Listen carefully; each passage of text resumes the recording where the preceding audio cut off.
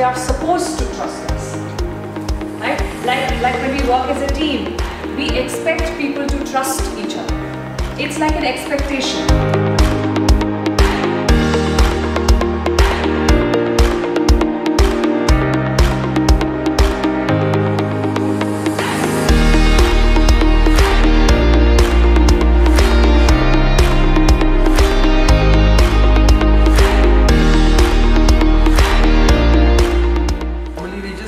Trust, and we just say that you trust us, or like the word is used very superficially.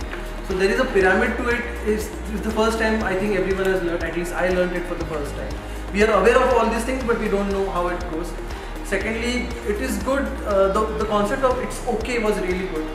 I mean, it will definitely help us to again in future sit together in our sphere maybe and understand each other and let whatever is in our heart, let it out, and maybe understand that there are problems in everybody's life, and you will have to think about it and work on it.